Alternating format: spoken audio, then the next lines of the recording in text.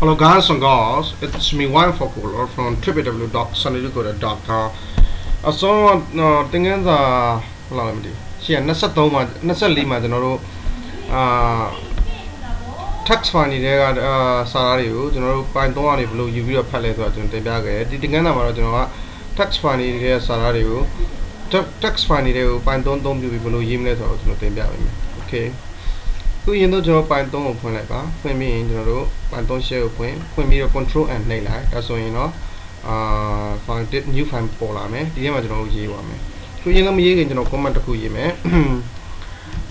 this lesson and here's a sound where is teach you how to write text into text file, okay, so you may text file á, thì mà cho nó biết mấy. So, you think about read file, read.txt file. So, the map don't name at the night. Could you know a look to allow me? I may acquire find it is always no Gmail. Find it to the letter of the automatic sabane. So, the map don't in Nai and a loan file machine this of it after wallet. Okay. Savage of critical toll control. Okay, PRN print. Okay, land war. Okay, you were you eventually or learn how to write text into text file via txt text file via Python. Okay, very good. Have a go and pay like that. Could you know in the variable could dissolve me? The variable name is WID write a file to be like me. Into a demo open source function with me find the cool email, find the pattern while let you open function with the could you find the cool you sorry it him is let you open function with the could you find a message that be like WT loop be like me. Write text or no write to WDP text file use of .txt logo now got heavy me taga prama parameter real open file prama thing and amalu read trying thing and amalu parameter nakubare to your parameter maro a year fire read the para period r to alo done define yima period w don't like me taga right file maybe you know undercover variable name of email WRITE write file file dot imagine WRITE write to the first you domain write to the matter go domain object write file pwavi variable tamati software variable object pwavi who write go domain there simple analysis ko sara ho khmya lo tokelu read file nge thingana phit de thingana nasakta li ko thabo paw ye khu shin pya ta ko le thabo paw ma ba okay ku write to the matter go domain tu ma parameter takku pare. Okay, product C ma. Any object here, write file to the board is okay variable you like it. Cool. Any object to don't you may write to the method general polavi to a logo say me text file you. You may say a text file be fine. Any variable machine file. Variable about get WT doc text over you. Could you know the say me? Check this you know. One is BU or MES Burmese. Okay, Burmese developer DVELOP developer way like me. I am the general slash and tail I may be my pay like me. Slash and tail the boa. Saddam the Johnson W not the John same general gore. See my tail not Saddam the John Charm. The now got tail is Saddam John Charm. Naga Saddam Yebi, not the John time, WIND write file dot WIND write to the method word domain parameter to coup product cinema pame. A good general right method and now share parameter and not a Saddam John time. TW2 is BU or MES Burmese D assign G and yet duck sign out of being slash and Naga Saddam John time you and your not a John time WIND write file so your Obama socket variable can come pin to object right matter right file THIE3 is PURMESC Burmese PROGRAMND programmer pin slot and tobacco and payment Who look at a logo, Gmail, Magic, close file လို့ရမယ် close file ဆို okay close file မလို့ခေါ်ရင်ကျွန်တော်တို့ run ကြည့်မယ် control s စိတ်လိုက်မယ် okay ဘာလို့စိတ်မလဲကျွန်တော်တို့ wrind write.py လို့စိတ်လိုက်မယ်ကြိုက်တဲ့နာမည်ပေးပါကျွန်တော်စိတ်တဲ့ file က desktop ထဲမှာကျွန်တော်စိတ်တယ်အရင်သင်ခန်းစာမှာစိတ်ခဲ့တဲ့ file ပဲပြီးရင် save လုပ်လိုက်ပြီးရင် f5 နဲ့ကျွန်တော် run ကြည့်မယ် okay you will surely learn how to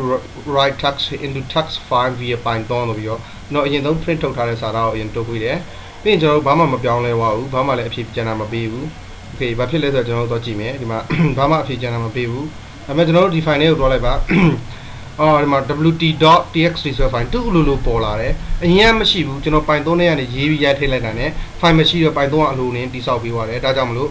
wt ဆိုတဲ့ file ဒီမှာပေါ်လာတယ်ကျွန်တော် folder ထဲမှာကျွန်တော်တိဆောက်တာမဟုတ်ဘူးခင်ဗျားတို့လည်းတိဆောက်စရာမလိုဘူးခင်ဗျားတို့ကြိုက်တဲ့ file နာမည်ပေးပြီးတော့အဲ့ဒီ Python မှာဒါအဲ့ဒီနေရာမှာရိုက်ထည့်လိုက်အဲ့ဒီ file ကမရှိရင်အလိုနဲ့တီထွင်ပြီးတာဖြစ်သွားလိမ့်မယ်ဒီမှာ Python နဲ့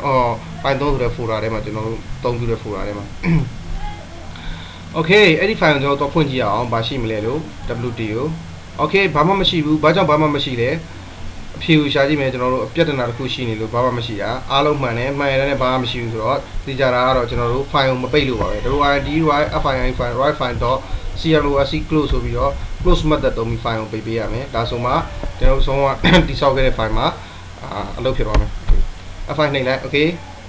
ကျွန်တော်ဆုံးက folder ထဲကိုတွက်ကြည့်မယ်တွက်ကြည့်ပြီး text file ကိုဖွင့်ကြည့်လိုက်မယ် folder ထဲကနေပြီးတော့ဒီ wt.text file ကိုနှစ်ချက်နှိပ်ပြီးဖွင့်လိုက်ဒါဆိုရင် 1 is Burmese developer 2 is Burmese designer 3 is Burmese programmer ဆိုပြီးတော့ကျွန်တော်အခုပဲရေးလိုက်တဲ့ Python ထဲရရှိတဲ့ file ကိုလမ်းပြီးတော့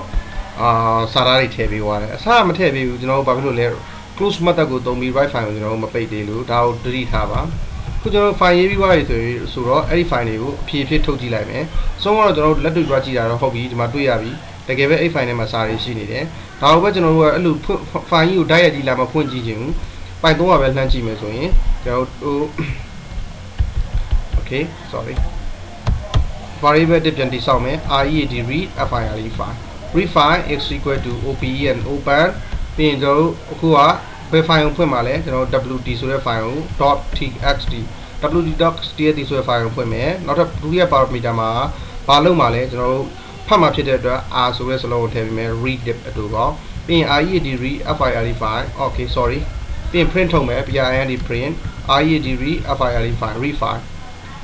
ဘာကိုread file ကိုဘာ method နဲ့ဖတ်မှာလဲကျွန်တော်သင်ခဲ့ပြီးတဲ့အတိုင်းပဲ read read ဆိုတဲ့ method နဲ့ဖတ်မယ်ပြီးရင် entire file folder ကိုဖတ်မှာဖြစ်တဲ့အတွက်ဘာစာတမ်းမှာဘာတမိုးမှမထည့်ပေးပဲအတိုင်းထုတ်လိုက်မယ်ပြီးရင် read read file refine.close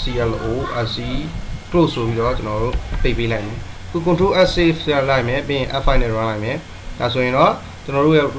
wt file နဲ့တန်ဖိုးတွေကိုအဖြည့်အဖြည့်ဒီနေရာမှာထုတ်ပေးပြီးတော့ထုတ်ပေးလိမ့်မယ်ဘာကြောင့်လဲကျွန်တော်တို့က refine သုံးပြီးတော့ဖတ်လိုက်လို့ wt file နဲ့တန်ဖိုးတွေကိုထုတ်ပေးတာ okay ကျွန်တော်ပြောခဲ့တဲ့အတိုင်းတော့ wt.txt ဆိုတဲ့ file ကိုကျွန်တော်တို့ဖန်တီးတယ်ဒါပေမဲ့ကြိုတင်တွားပြီးတိဆောက်ထားလာ folder ထဲမှာမတိဆောက်ထားဘူးအဲ့ file မရှိတော့အလိုနဲ့ Python ကတိဆောက်ပေးလိုက်တယ် okay နောက်တစ်ဆင့်ကျွန်တော်ဆက်သွားကြမယ်ဒီတစ်ဆင့်မှာလည်းကျွန်တော်တို့တော့အရေးကြီးတယ်ကျွန်တော်အားလုံးကိုဖြတ်လိုက်မယ်ဖြတ်ပြီးတော့ကျွန်တော်အသစ်ပြန်သွားမယ်ဒီအသစ်သွားတာဘာကြောင့်အရေးကြီးလဲဆိုကျွန်တော်တို့ကright line ဆိုတဲ့ method ကိုအသုံးပြုပြီးတော့ကျွန်တော်တို့ကlist style နေနဲ့ရေးပြီးမှကျွန်တော်တို့ file တွေကိုเนาะ okay ရှင်းအောင်တစ်ခါလဲကြည့်လိုက် print ဆိုပြီးကျွန်တော်ဒီမှာသင်ခန်းစာရဲ့ message ကိုရေးလိုက်မယ်we gonna use wrind write line as write lines immediate to the method to write lines in txt text file ဆိုကျွန်တော်ပြောလိုက်မယ်ဒါကတော့ text file ထဲမှာ line တွေအများကြီးရေးဖို့အတွက်ကျွန်တော်တို့က write line method ကိုရေးတယ်လို့ကျွန်တော်ကကြေညာလိုက်တာဒါမကြေညာလဲရရင်တော့ကျွန်တော်ကမိတ်ဆွေတို့သိနေခြင်းလို့ရကျွန်တော်တို့ program အလုပ်လုပ်ပုံလေးကိုသဘောပေါက်စေခြင်းလို့ရရေးလိုက်တာပြီးရင်ကျွန်တော်တို့ variable တစ်ခုတည်ဆောက်မယ်tt စိုက်တဲ့နာမည်ပေးလို့ရကျွန်တော် tt လို့ရေးလိုက်မယ် tt files is equal to open and open ပြီးရင်ကျွန်တော် file edit တစ်ခုထပ်တည်ဆောက်မယ်အဆုံး file မှာသုံးရင်လည်းရတယ်အခုကျွန်တော်သိနေခြင်းလို့ file edit တစ်ခုတည်ဆောက်တာအဲ့ဒီ file ကကျွန်တော်တို့ဖိတ်ထဲမှာရှိပြီးသားမဟုတ်ဘူးเนาะဒီထဲမှာဘာမှမရှိသေးဘူးမရှိသေးတဲ့ file edit တစ်ခုတည်ဆောက်မှာ file name ကိုကျွန်တော်က tt.txt text လို့ပေးလိုက်မယ်ပထမ parameter မှာဒုတိယ parameter မှာတော့ကျွန်တော်ကရေးမှဖြစ်တဲ့အတွက် w လို့ပေးလိုက်မယ်w ဆိုပြီး write ရဲ့အတူကောက်ကိုရေးလိုက်မယ်ပြီးရင်ကျွန်တော်စရေးမယ် စာရေးတဲ့အခါမှာကျွန်တော်တို့ variable တစ်ခု new variable တစ်ခုတည်ဆောက်မယ်အဲ့ဒီ variable ကတော့ကြိုက်တဲ့နာမည်ပေးလို့ရတယ် okay ကျွန်တော်တို့က new variable ဆိုပြီးနာမည်ပေးလိုက်မယ် new variable ကြိုက်တဲ့နာမည်ပေးလို့ရတယ်ကျွန်တော်က new variable လို့နာမည်ပေးလိုက်တာအခုကျွန်တော်တို့ဒီ square bracket ရေးရမယ်ဘာကြောင့်လဲကျွန်တော်က list style နေနဲ့အများကြီးရေးချလိုက်မှာစာကြောင်း၅ကြောင်းသာတော့တစ်ကြောင်းလေးမှာအပြီးရေးချလိုက်မှာအမြန်ရေးတဲ့သဘောပေါ်တာဟိုလိုရေးရင်ကျွန်တော်တို့အချိန်ကြာတဲ့အဆုံးအနေနဲ့ရေးရင်အခုစပြီးတော့ open double quote double quote သုံးရင်အားလုံး double quote သုံး single quote သုံးရင်အားလုံး single quote သုံး okay ကျွန်တော်စရေးပြီးI love to watch movie movie ဒါကပထမစာကြောင်းကျွန်တော်တို့နောက်ဆုံးမှာ /n ဆိုပြီးတော့ပိတ်လိုက်မယ် /n သုံးရတဲ့ကျွန်တော်တဘောက /n သုံးရတဲ့တဘောကကျွန်တော်အခုစောက်တဲ့စာကြောင်းကသူ့အဆုံးသတ်မှာနောက်ထပ်တစ်ကြောင်းမလိုက်တော့ဘူးသူ့ရဲ့နောက်မှာလိုက်မဲ့စာကြောင်းနောက်တစ်ကြောင်းမှာလိုက်ခိုင်းတယ်ကက်လျက်မလိုက်ခိုင်းဘူးဆိုတဲ့တဘောကိုပြောတာပြီးရင်ကျွန်တော်တို့ comma လေးတစ်ချက်ခံပြီးရင်ဆက်ရေးမယ် I love to play guitar ပြီးရင်ကျွန်တော် /n သုံးမယ် double quote နဲ့ပြန်ပိတ်မယ် comma ထပ်ခံမယ်ဒါဆိုကျွန်တော်တို့နှစ်ကြောင်းရေးပြီးသွားပြီနောက်တစ်ကြောင်းထပ်ရေးမယ်ဒါကတော့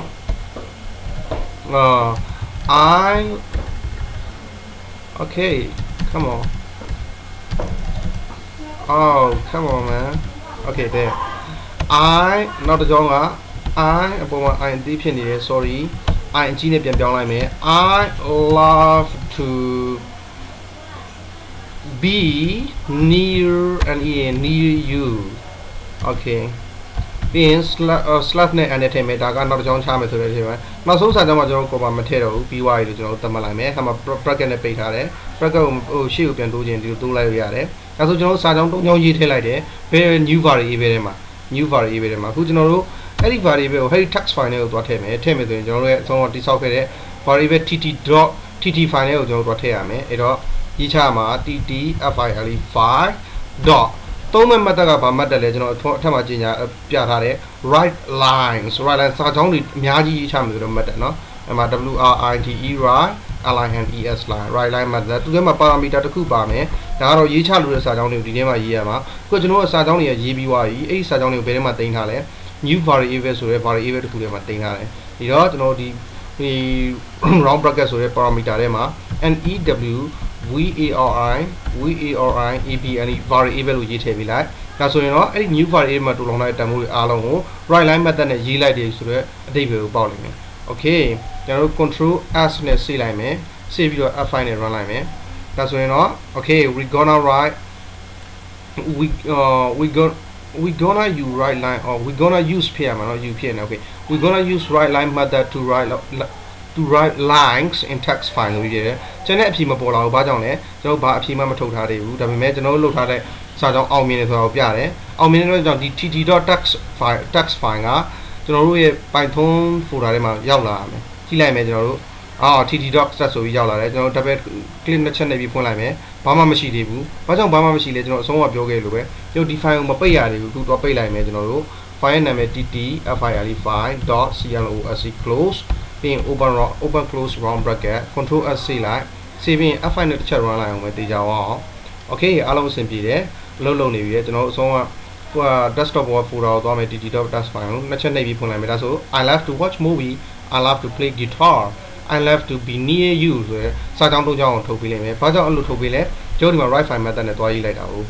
ပြီးတော့ရေးတဲ့နည်းလေးကပိုလှတယ်ဘာကြောင့်လဲကျွန်တော်တို့list တွေပုံစံနဲ့ထည့်ပြီးတော့အားလုံးကိုရေးချလိုက်တယ်ပြီးရင် variable တွေတူလောင်လိုက်တယ်ပြီးတော့ကျွန်တော်တို့ write line method သုံးပြီးတော့ text file ဆိုတဲ့ variable တွေကိုအဲ့ဒီ new variable တွေတန်ဖိုးတွေဖြစ်တဲ့စာကြောင်း၃ကြောင်းလုံးကိုပေါင်းထည့်လိုက်တယ်ဒါကတော့ text file လို့ပေါ့ okay နောက်ဆုံးတစ်ခုကတော့ okay နောက်ဆုံးတစ်ခုအနေနဲ့ကျွန်တော်တို့လေ့လာဒီခုအပေါ်မှာရေးခဲ့တဲ့တန်ဖိုး file ကအလုပ်ဖြစ်မဖြစ်ကိုအဆုံးကကျွန်တော်တို့ တိုက်ရိုက်တော့တွားဆန်းပြီးသွားပြီ heady write text read read မဟုတ် tt.text file နဲ့မှာကျွန်တော်ကြည့်ပြီးသွားပြီအလုပ်ဖြစ်တယ်ဒီလိုကြီးလက်တွေ့ကြီးသွားမကြည့်ချင်ဘူးကျွန်တော်က programmer တွေဖြစ်တဲ့ကြောင့် program ပဲတစ်စင်လှမ်းဖတ်ပြီးကြည့်မယ်ဒီတော့ကျွန်တော်က ttfile file ဆိုပြီးတော့variable တစ်ခုတည်ဆောက်မယ်သူ့ရဲ့တန်ဖိုးကိုကျွန်တော် open tt.txt လို့ပေးလိုက်ဆိုတော့ open ဆိုတဲ့ method သုံးမယ်ပထမ parameter မှာ tt.txt ဆိုတဲ့ file ကိုဖွင့်မယ်လို့ပြောမယ်ပြီးတော့ comma ပြီးရင်ဘာလို့မှလဲ read ဖတ်မှာကျွန်တော်တို့ဒီတစ်ခေါက်ကအလုပ်ဖြစ်ခဲ့လားမဖြစ်ခဲ့လားအထက်ကရေးတာကိုပြန်ဖတ်မှာဖြစ်တဲ့အတွက် read သုံးတယ်ပြီးရင်ကျွန်တော်တို့ဒီမှာ PIN ဒီ print ဆိုပြီးထုတ်လိုက်မယ် TTFILE file TT file ကို print ထုတ်မယ်လို့ပြောမယ်ပြီးရင် TT file ကို print ထုတ်မယ်ဘယ်လို print ထုတ်မှာလဲကျွန်တော် read method နဲ့ထုတ်မှာ READ read TT file object ဖြစ်သွားတယ်သူ့ကိုကျွန်တော်တို့က READ read ဆိုတဲ့ method နဲ့သုံးတယ် read method နောက်မှာfantasy ပါတယ် read ကိုကျွန်တော်တို့ဘာမှတန်ဖိုးမထည့်ဘူးဘာကြောင့်လဲဒီမှာ1တို့2တို့ထည့်ရင်သူစလုံးတန်ဖိုးတွေ character တန်ဖိုးတွေဖြစ်ကုန်မှာဆိုလို့တစ်လုံးနှလုံးပဲလာမှာဆိုလို့နားမလည်ရှိရသင်္ကန်း24ကိုပြန်ကြည့်ပါပြီးရင်ကျွန်တော်တို့ close လုပ်ရမယ်အဲ့တော့ file close လို့ method သုံးမဲ့ file က ttfile file .close close